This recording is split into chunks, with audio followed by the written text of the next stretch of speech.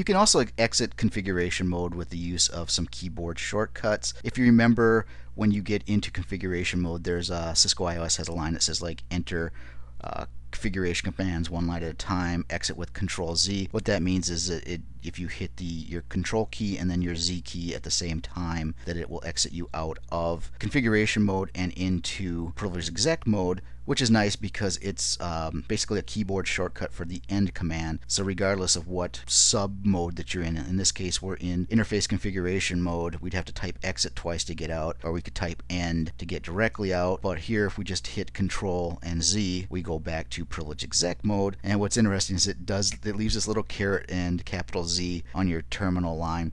It does not show up in the running config. Control C is very much like Control Z, but with one important difference that we're going to see in the next slide. So same deal here, we're in interface configuration mode. I hit my Control key and my C key at the same time, and I am put back out into Privileged Exec mode. You'll notice that there are no characters displayed here. We don't get the caret and the capital Z. There is a very important difference between these two commands. They're both keyboard shortcuts for the end command, but there is a very important difference in the way that Cisco IOS treats these two keyboard shortcuts, which I have to admit I was not aware of before I did research for this lesson, and we'll see that in the next slide. This is the big difference between the two keyboard shortcuts for exiting configuration mode. If you use Control Z at the end of a command line in which a valid command has been typed, that command will be added to the running configuration file.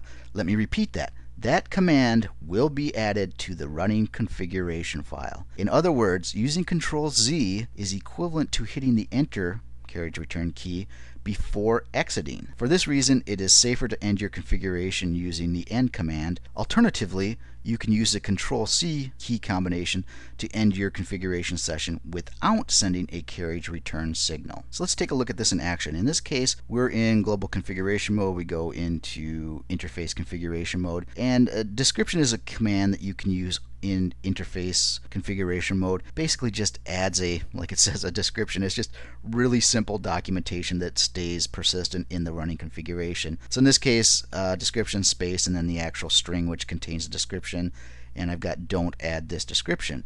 So I'm typing this in, I'm like, oh, whoa, I don't want this.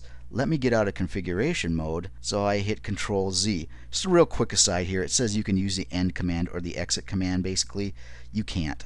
You can from command prompt, but once you issue a valid command, in this case description and then the space, Cisco IOS is only going to accept arguments that are related to that command. So in this case, it would just see end or exit as a string, and it would either choke on it. Well, in this case it wouldn't. It would take it as a string because that's what it's expecting. But you won't be able to use the end or exit command 99.9% of the time when you've already issued a configuration command. Hope that didn't throw you off what I was showing you here. But anyways, what I want to do is I want to get out of configuration mode, and I do not want to apply this description, so I hit Control Z. I go back out to Privileged Exec mode. Everything looks great. From here I can issue the show running, and run is just short for running configuration, interface serial 0/0. And what that's going to do is it's going to show me the current running configuration. That's the configuration that's being used for this interface. And when I see this, I don't want to see that description, but I do. So what happened here was that this acted like a combination of keystrokes. It acted as an enter and then end. So it took the configuration that I didn't want it to have and then exited me out of configuration mode and into Privileged Exec mode. This was not the behavior that I expected, and with the description, no harm, no fall. You know, it's just a little description there. If this had been an IP address, a shutdown command, you know, something similar to that, this can cause a big problem. So you need to be aware that Control Z after a valid command will execute that command. And again, in Cisco devices, as soon as you execute a valid configuration command, it gets applied. So the way to go about this is to use the Control C keyboard shortcut instead. So in this case, same scenario. We get to the description. I'm like, oh crap, I don't want this. Get me out of here. I hit Control C. I get pushed back into Privileged Exec mode. Now when I take a look at the running configuration for interface 00/0, I see that that description has not been applied. So it's very important to recognize the difference between these two keyboard shortcuts, because the first one, the Control Z, could get you into a world of trouble here. Honestly, before I researched this for this lesson, I didn't know the difference. So I think I'm going to start practicing what I preach here and using Control C going forward. ROM monitor mode, or as it's better known, the dreaded ROMmon mode. Now Cisco doesn't really consider this a CLI mode, but I did want to show this to you because even though you don't want to see this mode ever in your career, you will see it. ROMmon mode is a separate mode that's used when your router cannot boot properly. If your device does not find a valid system image, which is your Cisco IOS when it's booting, the system will enter ROMmon mode. You can also invoke this by interrupting the boot sequence during the startup of a device. You can do this by sending a break character. Check your documentation for your specific platform to find out how to do this. And basically what's going to happen is the device is going to load a very, very limited version of Cisco IOS.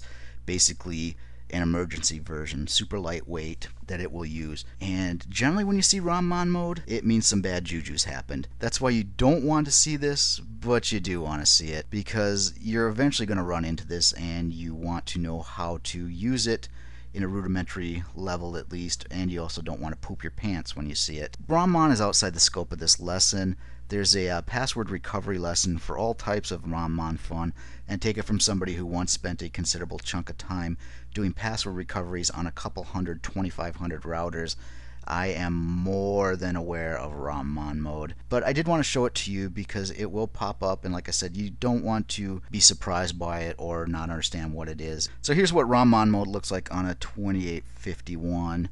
It gets the name ROMmon because of, well, you don't want to say ROM monitor mode, that's a mouthful, but also because of the prompt here. It says ROMmon, and if you see this, you will know you are in ROMmon mode, which generally means you're in trouble. ROMmon mode you will only be able to see when you are connected through the console port of your router. You won't be able to see it from VTY, so that's the other fun part, is that you usually have to have a monkey with a laptop connected to the router to troubleshoot this. As you can see here, you can still issue the question mark to get the available commands, and the commands here are different than what you're going to see in any of the other modes. And basically ROMmon mode exists just to fix something that's broken on your router and get you back into Cisco IOS and hopefully into your user exec and privileged exec modes. You can see here that the prompt is ROMmon followed by a number and then the greater than sign. As you enter commands, for whatever reason, ROMmon increments that number that's behind the prompt.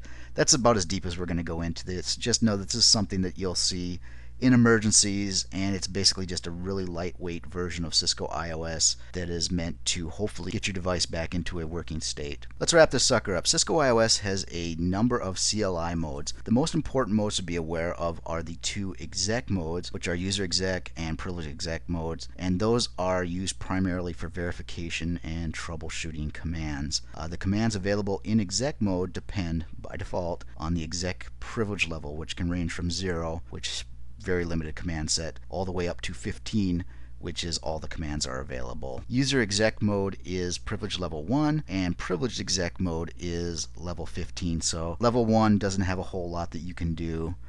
Think of that as like a read-only access. And privileged exec mode, which is level 15, is basically super user or god mode. You can do everything once you get into this privilege level. The other major CLI mode is configuration mode, and from privileged exec mode you can get into global configuration mode by issuing the configure terminal command. Now once you're in configuration mode, there are a slew of sub-configuration modes. We touched on interface configuration mode. Each of these sub modes has a different set of commands that are available to it. Finally, we took a look at ROMmon mode. And basically, if you're seeing ROMmon mode, hopefully you are recovering passwords, because the other times that you're going to see it generally means that something went south. So I just wanted to show you that. Cisco doesn't consider this a CLI mode.